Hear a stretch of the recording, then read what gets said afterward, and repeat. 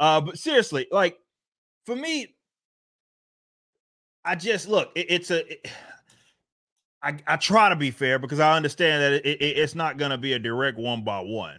But it's like, fuck, dude. What's the point of reading all these fucking books, right? If then the character you're gonna give me is like, yeah, they might like kind of look like them. Maybe they have the name. Maybe they have the name, but they're not really fucking who you've grown accustomed to, who the books you've read and all that stuff. I don't know if other customers see it that way. I mean, Rippaverse is new. You've got a very specific direction for the Rippaverse. You want a single continuity. You want a consistency with the characters. You got your Bible. You got all that sort of business. So you have a very, for want of a better phrase, but you got a straight road. You got a road you want to travel down. When you look at comics, particularly DC, it's all over the place. They're resetting every few years. So who are the characters now? You know, I can read Batman 300 and go to Batman 500. I can see a slight change in Batman along the way. Not a colossal change. Just a change because, you know, in the Batman 300s, he was living in Gotham itself. He was living in a penthouse. He had Silver St. Cloud as a girlfriend for a bit. Jason Todd's mum was Nocturna. There was lots of different elements. And then when they went into year one and they reset a lot of things, Batman remained pretty consistent.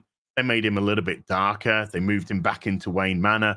But it's still a consistent character. So even though you could see some changes along the way, you could still absolutely see the through road. You could see the thread. It just, the path just wound a little bit. Right. Today, because everything's just reset and reset and reset and reset, and you create a take Dan Jurgens and take Bendis. Mm-hmm. Oh yeah. You have Dan Jurgens, who's a Superman stalwart, probably the greatest Superman writer of all time, I would say, and drawer in some cases. But he had a very specific vision. Rebirth comes along in a DC universe, trying repairing the New 52 nonsense.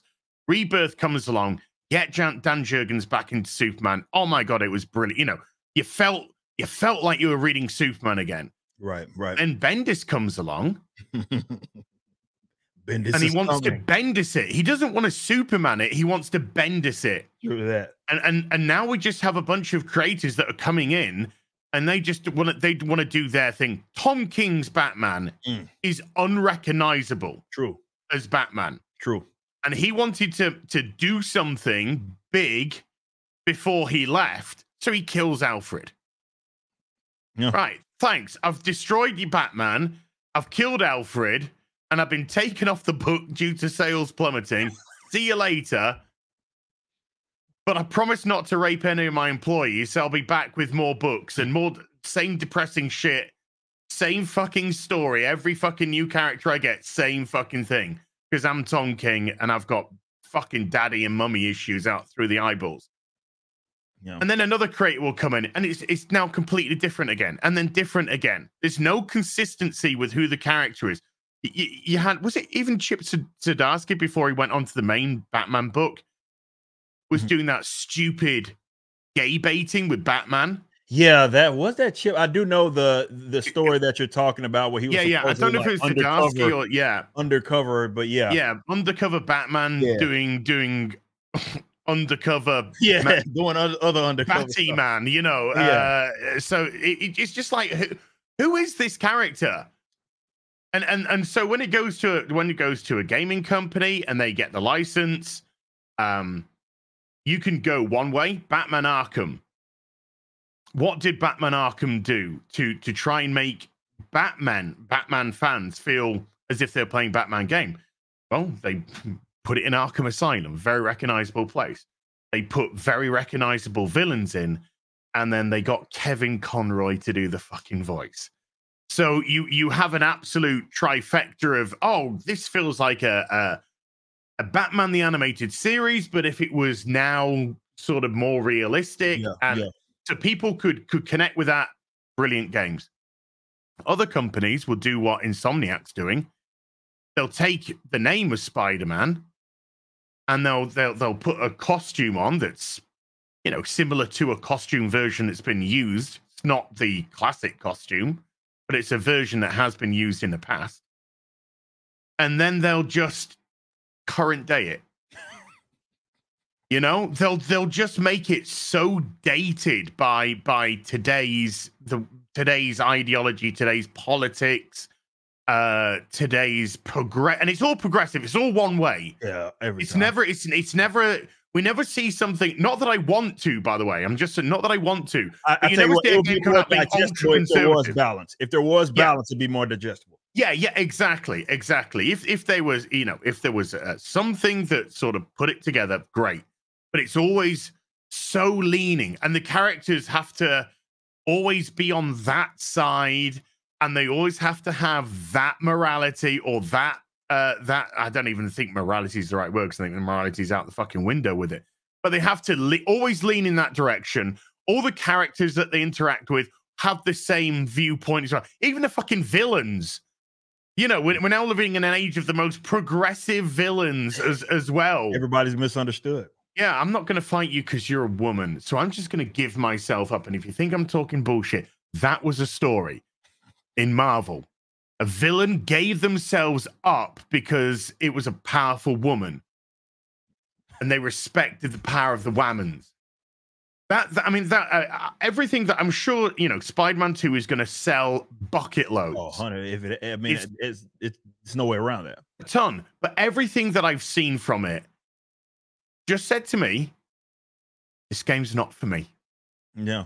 This game's not for me, And it could be, the gameplay could be amazing. And I could be playing and think, oh, this is great. The combat's great. I like the swinging, the open world, all that wonderful stuff. And then you get onto the bits. But I think, I'm old. And I say to myself, I've played enough video games in my time. I'm okay. Yeah. I'm okay not to go down this pathway. Have fun, do your thing. Get yourself pats on the back, get yourself some nice ESG scores. Get those raised up. And I'll go play Star Ocean second story in a week's time. And have a much better time. No, I get you, man. I feel you on that about the whole lack of, the continuity element. And it's funny when you word it the way I think you bringing up Batman's a good example of that, right? It's like, yeah, liberties are going to be taken, but I do think that people are going to be a lot more forgiving of that stuff if at least at minimum the characters feel like who it is they are, specifically in how they act, right? Like undeniably, Batman feels like, you mentioned these Arkham games, like Batman, right? Yes. Like it's believable, right? And that's pretty much what you can ask for, getting these iconic villains. And that's the thing. I think some people think that when I say, okay, yeah, I take issue with this because this isn't who this character is, right? I see an adaptation, whether it be in or out like side of the comics, but I see an adaptation, let's say in a movie, and I'm like, all right, that's not who that character is. Like that's actually antithetical to who it is that they are. I think some people get it twisted and think, well, okay, he's wanting like a direct adaptation, though. I don't know what's wrong with that. The Japanese have figured out how to do one-by-one adaptations, and it works really well. In fact, DC's done a lot of them in animation that have been really, really close.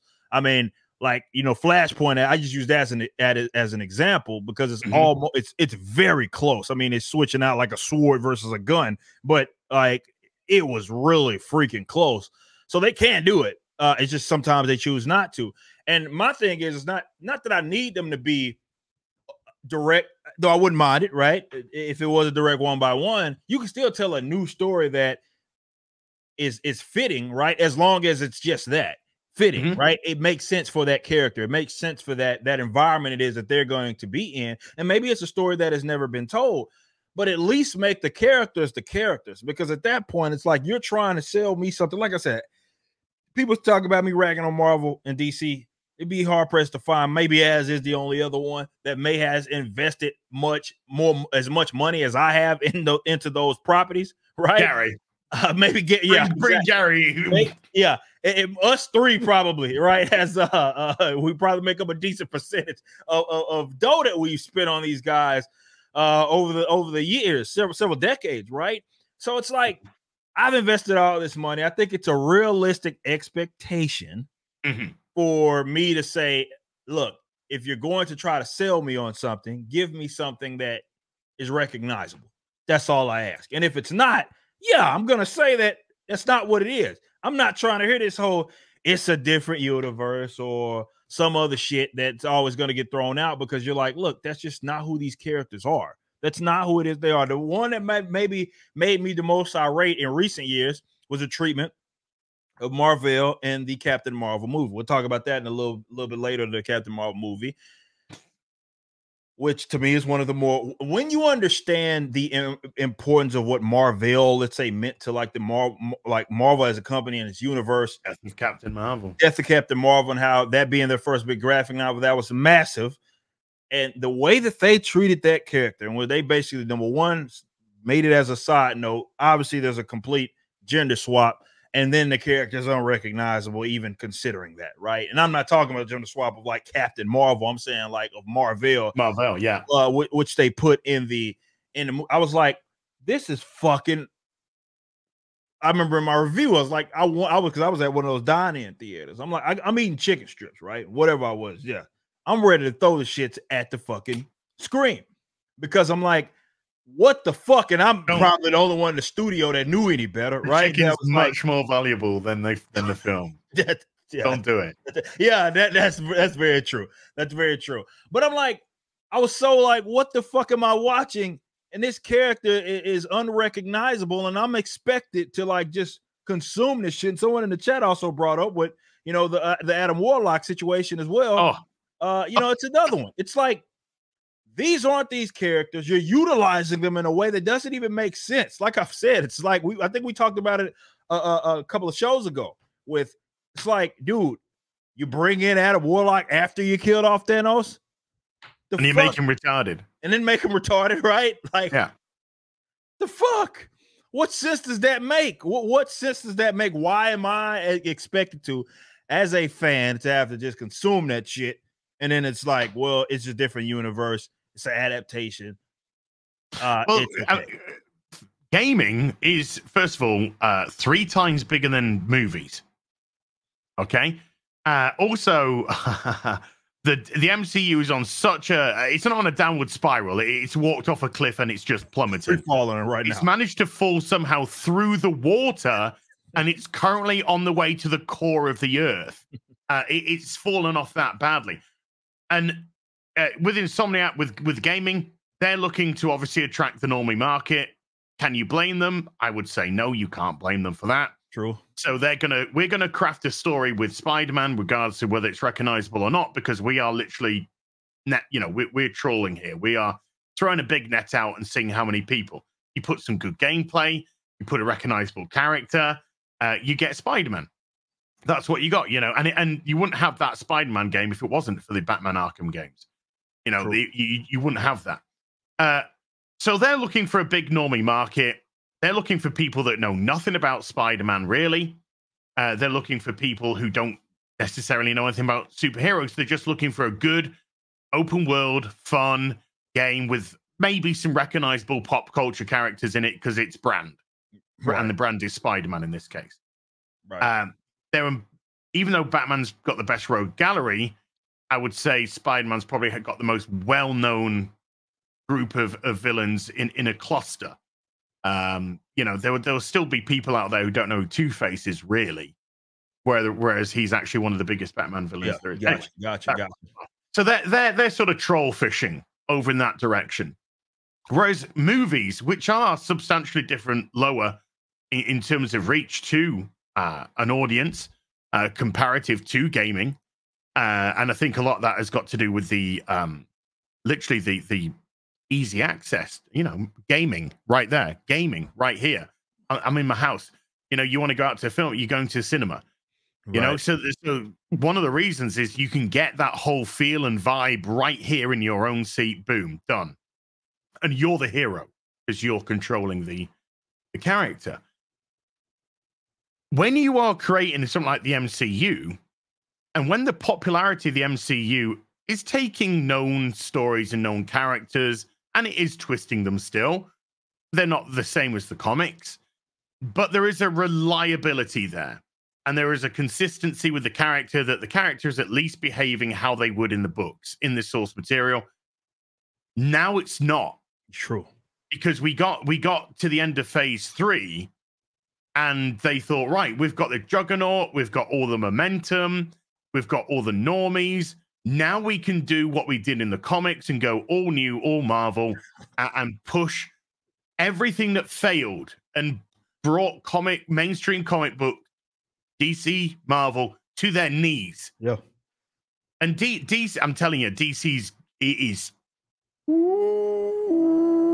teetering. Yeah. DC is, because as soon as Warner cut that off, they're done. Oh, 100%. They are, and Warner are thinking about it, really thinking about it. Marvel, I think, are a little bit more secure with Disney. But you know, we'll see. So they need to be more consistent, but they decided not to be, because the characters which got everyone into this theater, the character got pushed aside. Not just the characters, but the character got pushed aside, and the agenda got pushed in. And all of phase 4 was emasculated men, bestest ever women. There was no struggle, no journey, no nothing. Oh, what is my storyline? Well, you're a woman who's amazing, and your journey's going to be, by the end of the film, you'll either be amazing or you'll know how amazing you are being told by every fucking character under the sun in the film. There's no journey, there's no struggle, there's no strife, there's nothing that they have to go through, because they're no longer allowed to make women vulnerable. They're not allowed them to be feminine. They're not allowing them to be weak in some cases, not allowing them to fall. They're not allowing them to lose to a man. There are so many caveats which have now been put onto these characters that they're just being strangled. And because they've conveyor belted all of the films, all of the TV shows now, it's just a product factory. It's a sausage factory. And unfortunately, their audience are vegans. Because it's fucking Marvel. Yeah. You know, it's fucking blue-haired Portlandian vegans who are just like, oh, the new Disney product out. Awesome. I can't wait to download it from Pirate Bay later. True. That's what they're I'm gonna do. Broke-ass bitch. Yeah, that's what they're gonna do. Meanwhile, the actual audience themselves, the people who invested, they get pushed to one side. So you can create a bubble universe that's unrecognizable in a video game because you have much better tools that can drag somebody in. Gameplay tools, exploration tools. Good point. You know, all of that element. So you can afford to do that. But when you're sat there in a cinema looking at a screen, saying to yourself, what the f am I doing here? You know, why am I wasting my time here? I mean, luckily we can turn around because we go, yeah, baby, YouTube. Yeah. But, you know, there's a lot of people that don't, and they have dipped out. And that's why there's been flop after flop, because they're not seeing, not just recognizable characters, because all these characters that are coming in, nobody knows who the fuck they are. Yeah. Nobody knows who the fuck they are. When you're pulling a normie audience, you got to have normie characters. That's true. That's a great point. You're trying to appeal to a normies, and the best way to do that was in a way that you did before, right? You give them the characters that are at least, you know, recognizable, right? And they have at least a brand associated with them, and that's not what it is you're getting. You're getting the Miss Marvels of the world, not Carol Danvers Miss Marvel. You're getting the Kamala Khans. You're getting the Ironhearts, Kate Bishops, the Ironhearts, yeah, the Echoes, Agatha Harkness. Yeah. Who the fuck are you? Yeah, it's what everybody's most people are saying. Yeah, that's what the 99% of people are saying. Yeah, but you'll get some hardcore Marvel fans. Oh yeah, you know Agatha Harkness. Yeah, and so, like I said, it's not like they're doing it in a way that, look, what doesn't make sense to me. It sounds like a layup, right? And it's like, okay, at fucking minimum, man, you'd get some of the hardcore guys to at least somewhat carry it. Maybe they can't entirely, but at least that's a baked in audience if you're just honoring who it is that they are, right? Even if they are as let's say less recognizable. The problem, though, as far as what's happening with these characters is that they're bringing in characters that, number one, nobody asked for, first and foremost, putting them in like situations like that are fairly boring, right? And even then they're too chicken shit to make them who it is. They couldn't even give Kamala Khan her little stretchy, stupid fucking powers, right? They couldn't give her that. Agatha Harkness is fucking my age, right? Or whatever. Like, so it's not like they're even honoring, let's say, even the characters that are more obscure. So it's just let me say this. The reason why I mentioned that is because you don't have that hardcore fan base who would go, okay, yeah, I'm getting some character recognizable. Maybe I'm really into this shit, whatever. So you don't have that audience. And then you turned off the normie audience as well, the people that you're supposedly trying to appeal to. So what are you left with? You're left with the MCU. Yes. That's what you're left with. Yeah. Because they even did it, Kamala Khan, they bait and switched her into the Marvels, the Square Enix Marvels game, and tanked it because of it. Because even the gaming people thought, oh, great, we're going to get an Avengers game. We're going to be playing Captain America, Iron Man. Oh, no. We're now going to insert Kamala Khan because Sam Ammonot wants a payday. Yeah. To go with the millions and Clinton monies and Obama fucking, all that shit.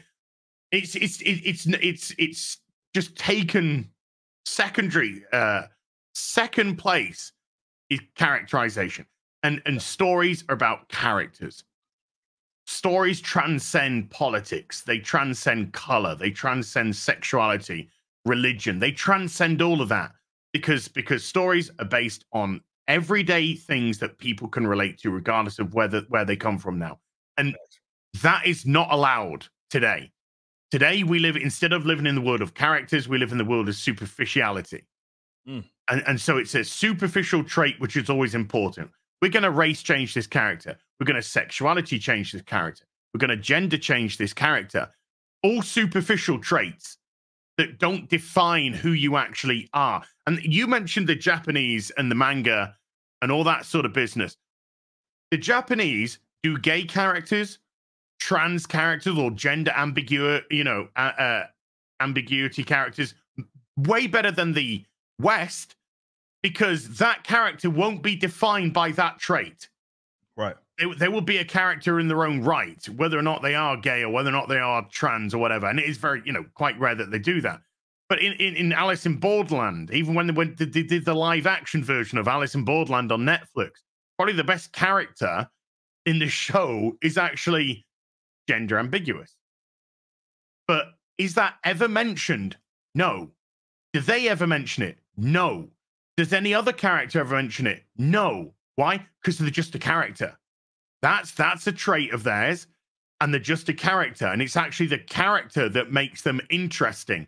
Whereas the West thinks it's the superficial trait which makes them interesting, because all they're bothered about is identity politics. True.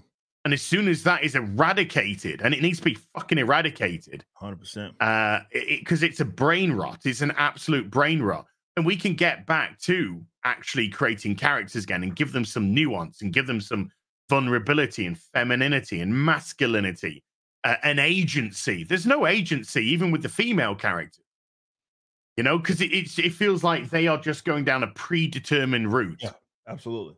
It's predictable. Yeah, it is very, very predictable. I mean, when we see the Marvels, I think that's just going to be the most predictable piece of trash we've seen, and that's why it's just bombing within Disney. They want to get it out, get it done, get it out the way, man. They have to get that out the way. Up next for the Rippaverse this fall is Alpha Core #1, written by one of the most prolific writers of all time, Chuck Dixon. Penciled by the legendary Joe Bennett. You're not going to want to miss this book. Visit Rippaverse.com to stay up to date and grab ISOM #1 to get caught up on the first appearance of Alpha Core.